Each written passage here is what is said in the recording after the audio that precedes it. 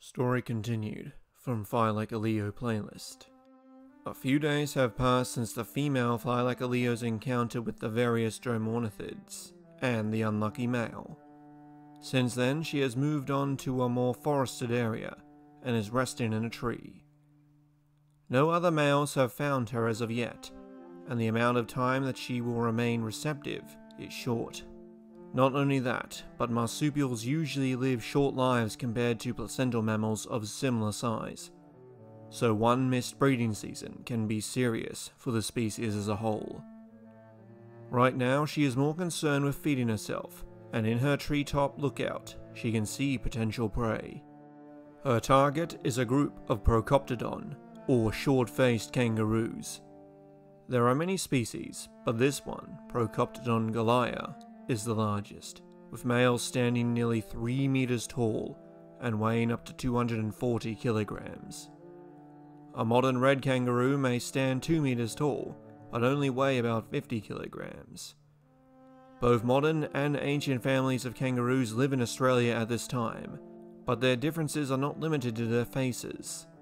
Procoptodon galea, for instance, can't hop. Their bodies are too heavy for it.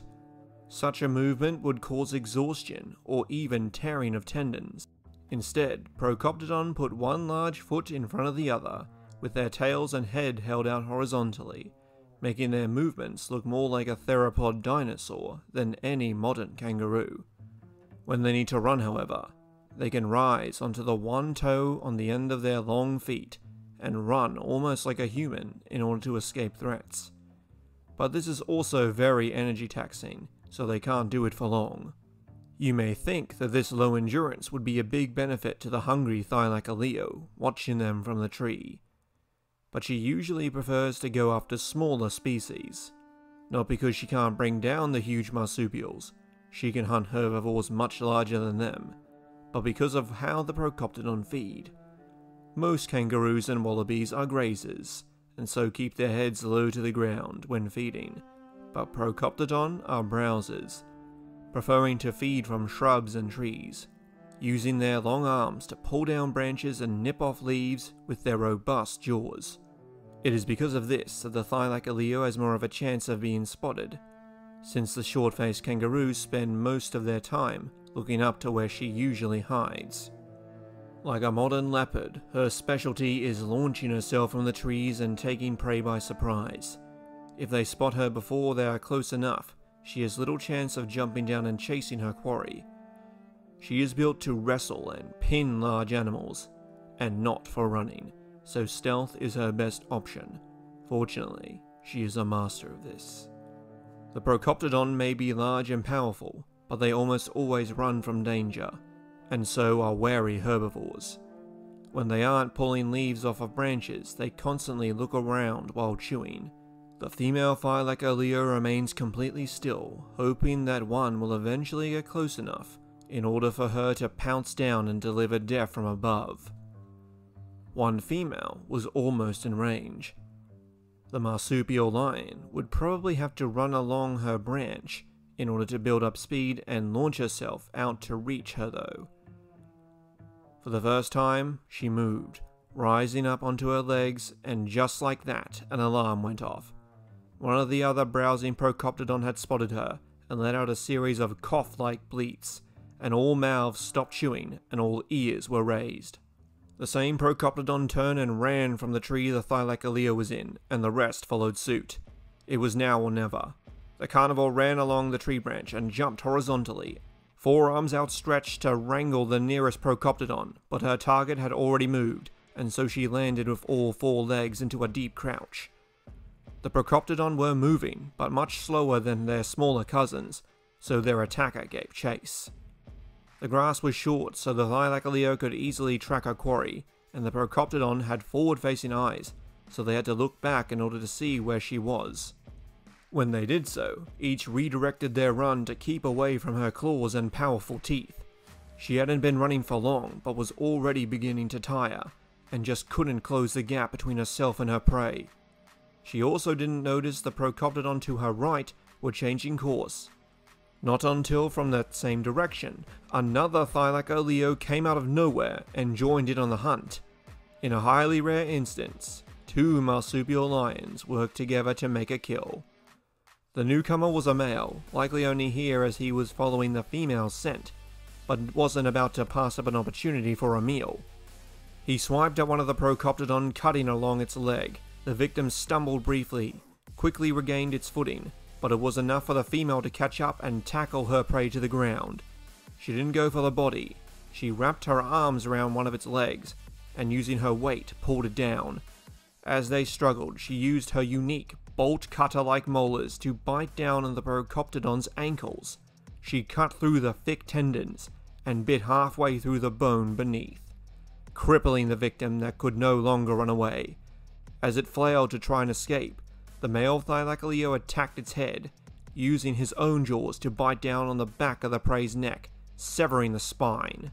This is something the female would have had to do on her own, but with the male's help, they took down the target in seconds instead of having a prolonged struggle with a heavy and dangerous prey item. No sooner had the Procoptodon stopped moving, the female Thylacoleo hissed at the male, warning him to back off. Normally she wouldn't abide another of her kind in her territory, but as he may be a good choice for a mate, she was tolerating him, but not enough to share her meal. When the male had backed up a sufficient amount, she grabbed the carcass in her jaws and pulled it into better cover. She would feed before further assessing the male, who in all likelihood would have to go hungry while staying by her side. Normally, these carnivores would haul their catches into a tree to keep it out of reach of scavengers, but Procoptodon are too heavy, so the female began to eat on the ground, while the male watched over her, happy to wait and fend off any other males that wanted her for themselves. Hello fellow travelers and welcome back. Today we will be breaking down the largest species of kangaroo ever to have lived, Procoptodon. Procoptodon was a genus of kangaroos that lived during the Pleistocene in Australia, first named in 1876 by Richard Owen. Since then, up to 8 species have been named, though some are more dubious than others. They range in size from Procoptodon gili, which stood 1 meter tall, to Procoptodon goliah, which stood 2.8 meters tall and weighed between 200 and 240 kilograms. They were of course marsupials, belonging to the Macropodidae family, which includes modern kangaroos, wallabies, quokkas, tree kangaroos, pademelons, and many others. There was another genus of short-faced kangaroos called the Cymostephanerus, which had multiple species of their own, all of which are also extinct.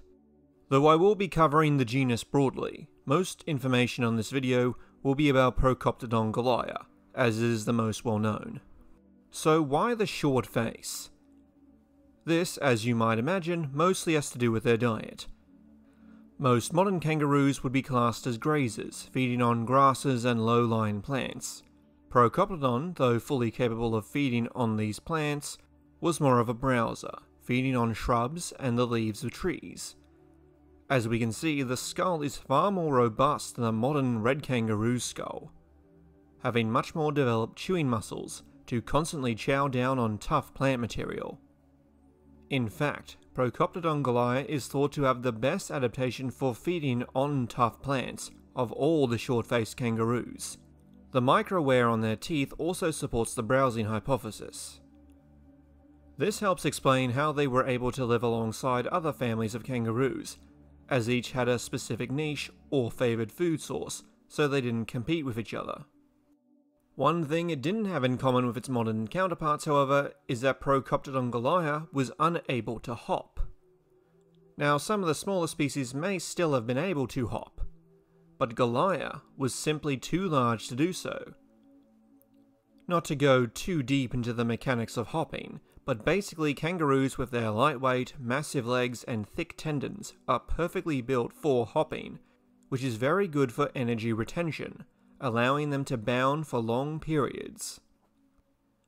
But large species like Procoptodon were so heavy that if they tried to hop, it would actually do the opposite and be more energy draining. More importantly, they would actually risk damaging the muscles and tendons on their legs. So how did they move? Well, when moving slowly, they likely used their hands and legs together similar to how modern kangaroos do. But they also may have been able to place one foot in front of the other, with their tails held out behind themselves and their heads held out in front. Kind of like a theropod dinosaur, but one that was wearing oversized flippers.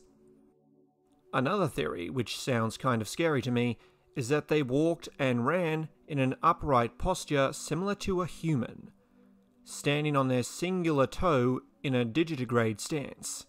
This would also mean that they would have developed a prominent buttocks. Overall, the debate on exactly how they walked is ongoing, but it's mostly agreed upon that Goliath, at least, didn't hop. The last species of Procoptodon, including Goliath, survived up to 45,000 years ago, with some evidence suggesting that they made it up to 18,000 years ago. During that time, Australia was gradually getting hotter and drier, which may have affected Procoptodon more than other megafauna. You see, because of their diet and from evidence on their teeth, Procoptodon is believed to have needed far more water than other large kangaroo species. Its reliance on large bodies of freestanding water could have played a major part in reducing the animal's numbers, as inland lakes dried up and forced Procoptodon into areas that either didn't have enough water or enough of the plants they required.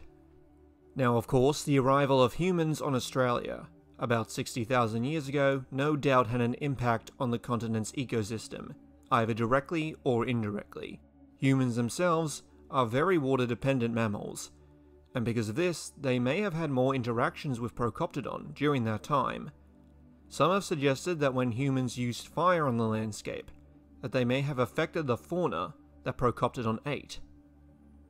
But some of the known food that Procoptodon fed upon, such as ctenopods and atriplex, are not greatly affected by fire, disproving that theory. In addition, no evidence of hunting or butchery has ever been found on any Procoptodon remains. But humans definitely saw and interacted with these creatures, as we have paintings of them across Australia, along with many other extinct megafauna species. The fact that the indigenous people of Australia lived with these huge animals, and that we have direct evidence of that, I think is something very special. But what do you think of Procoptodon? And for my question of the week, does the idea of one of these things walking around like a person feel kind of unsettling? I mean, just imagine you're camping in the bush and you turn around and suddenly there's a 3-meter tall jacked Procoptodon staring down at you. Nah mate, modern reds are scary enough.